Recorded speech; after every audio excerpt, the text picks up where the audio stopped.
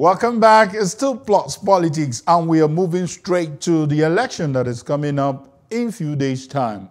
Now, ahead of the election, Governor Godwin Obaseki of the PDP and Osagie Ize-Iyamu of the All Progressive Congress APC have signed a peace pact, pledging their commitment to violence-free election and to accepting results. And finally, APC chieftain Bola Tinubu speaks on the upcoming election. He has stated that Obaseki does not deserve a single vote and has called on Edo State voters to reject him. Joining us to put more light on this is Stanley Imhanruor, a legal practitioner, and I must say, for the purpose of this conversation, also an APC member. We're expecting that our PDP guest will join us in this conversation, but we'll continue to wait and see whether he will join us. Good evening, Stanley. Good evening, sir. Yeah, good to have you. The pleasure is mine. Okay, let's start with the latest. And some would say, which one is stronger? What happened at the Oba's Palace and what happened today?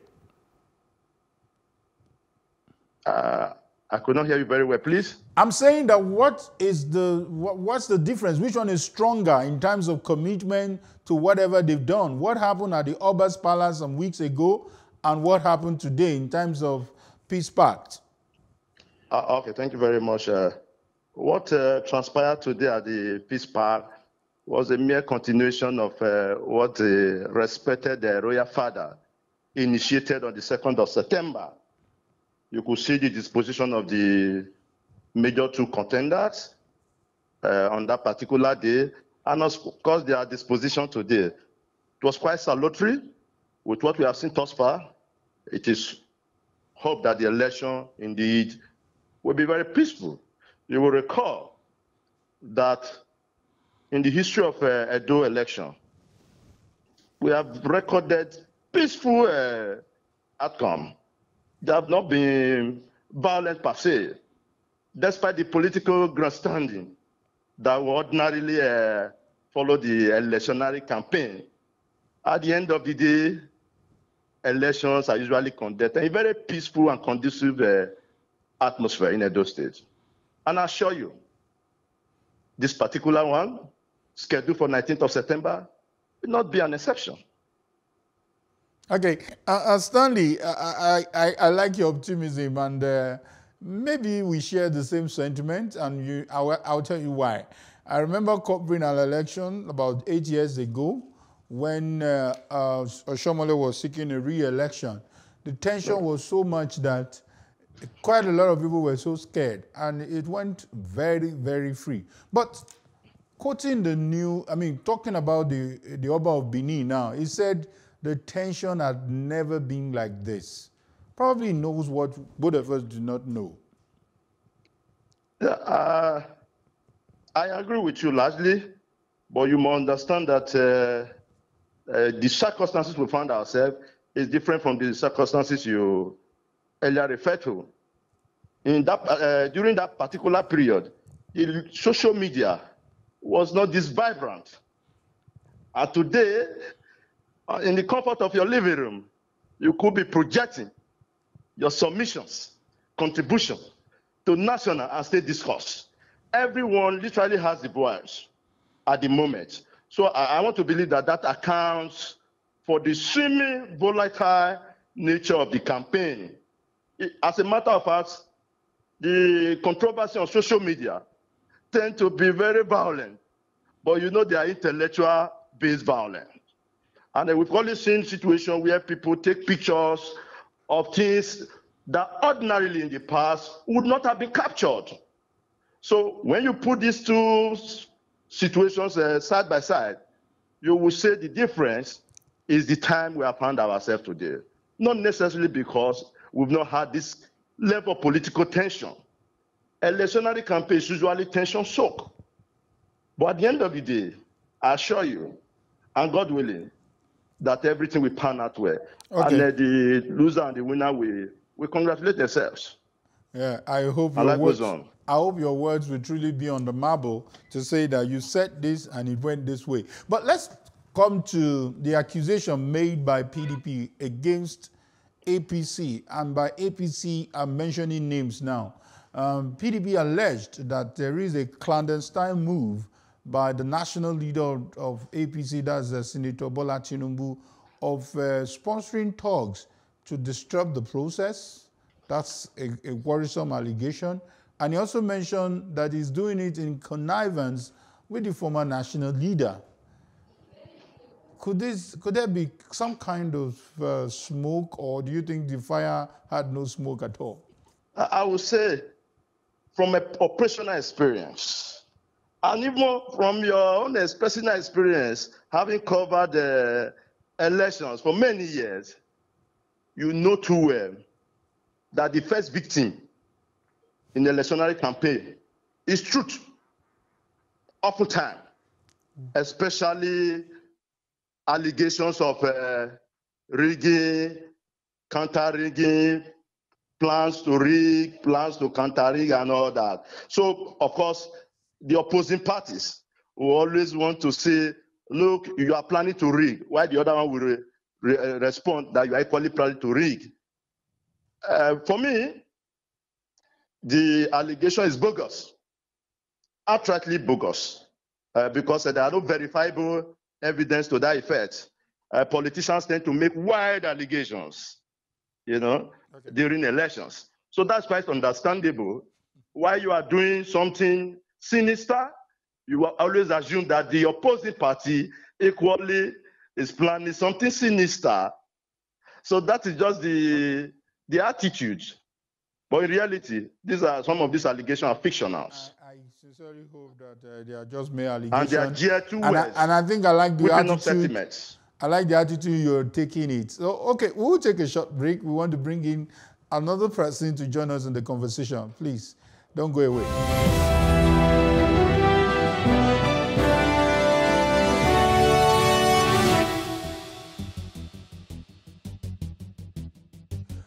Welcome back. It's still Plus Politics, and we are staying doing countdown to Edo State governorship election. Yeah, before we went on that break, we had Stanley Imhanruor, a legal practitioner and also a member of APC. Interestingly, we have been joined with another strong member of APC. I don't know, maybe tomorrow we would dedicate some time for PDP to have their say on this issue. Mr. Henry Idahagbon is the former Commissioner for Justice in Edo State. So let me start with you as we resume.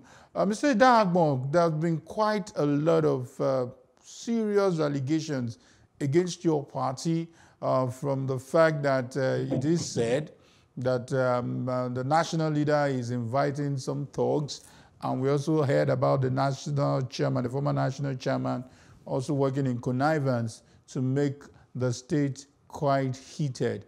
Let me quickly have your response to that before we go into other issues. Well, those are all spurious allegations. I am in Edo State. I have been out all day campaigning at various markets in Benin City. Everywhere is cool and calm. We have been blessed today by showers from heaven. And I want to take this opportunity to really thank the security agencies. They've been around the ground for the past 3 or so days. And through their show of force, even petty criminals and serious criminals not related to elections, they have taken cover. So nobody is importing any talks. If they are raising such allegations, then you know that that is what they are planning to do. With the APC, we don't need any talk to win the election. This election is done and dusted. I believe that by Saturday we will be victorious. And I'd like to take this public opportunity to advise the handlers of Governor Obaseki. They should make available for him at least 2 medical doctors, 2 cardiologists by Sunday morning. I am confident that no Edo doctor will attend to him because Barrister Idahagbon, you can't use that opportunity to do that now. You can't use that. We just signed a peace pact today, and we want a very, very, very civil language so that what I'm saying is not a breach of the peace pact. It's not belligerent. I'm only advising that doctors should be insulting. Because after the But it is insulting. It is insulting. I can understand that you want to make a joke out of it, but let's just stay with the issues. I beg you, please. So I'll come back to you in a while.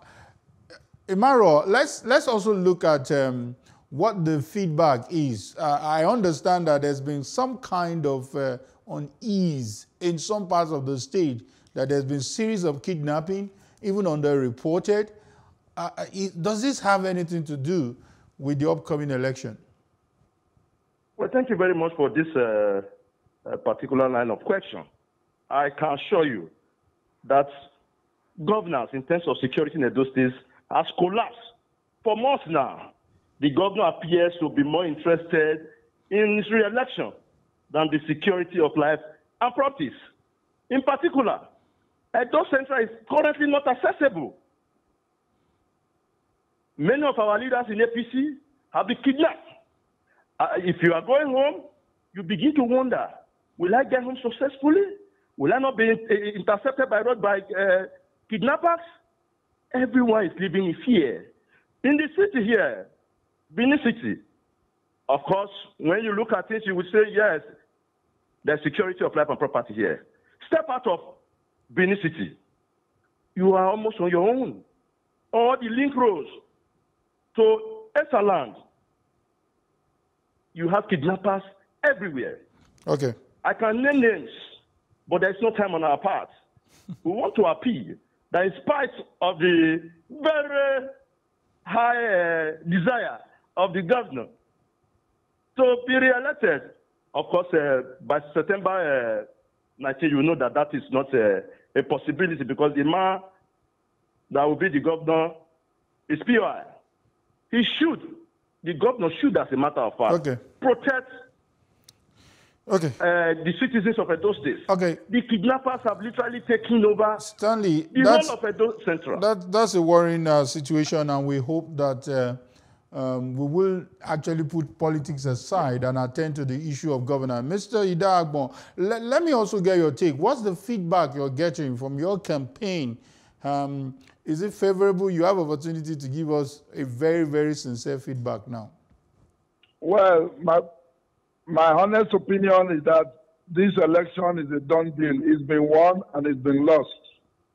I told you, you can see my voice is trained already because I've been on the street. And the reception is overwhelming. And it's so easy to achieve because of the lackluster performance or non-performance of the governor. Everywhere we go to, and thank God the rains are falling now. When the rain falls, it's like the breeze blowing, and then you see the anus of the fowl. The roads are bad. Everywhere is flooded. Ekewan Road, which is a major road in metropolitan Benin City, is abandoned. It's like a road they throw a bomb on. So it's very easy to convince the people. You don't need to belabor the issues. They know the issues. Market women know that all the markets bound, they made promises they never redeemed. The hospitals are not there. Somebody took a video of the central hospital today when it was raining. So it's a done deal. I expect a landslide, slide victory on Saturday.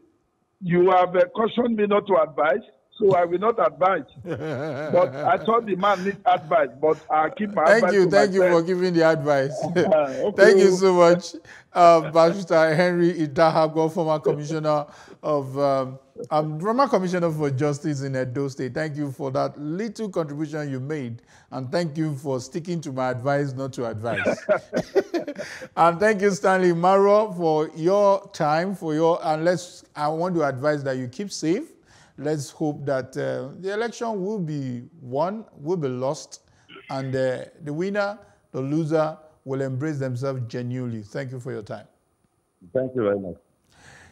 Yes, and to our viewers, thank you for staying with us. We'll take a break now, and when we return, I'll be giving you my take on this issue. Please don't go anywhere.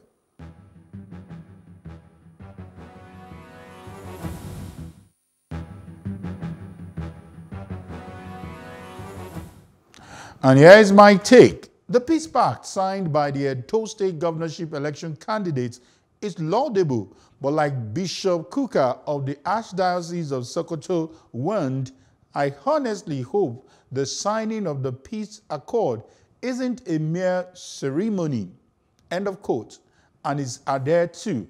How to adhere to it? Have the interest of the electorate, the people of Edo State, and their welfare at heart. I believe that all of these electoral violence, vote buying, voter intimidation stems from selfishness, a very terrible vice. Selfishness, hunger for power, and greed. The people who made a real difference on the world, the Desmond Tutu, the Martin Luther King Jr., the Mother Teresa's of this world, the Funmilayo Ransome Kuti, and others, had the interests of the people and the nation at heart.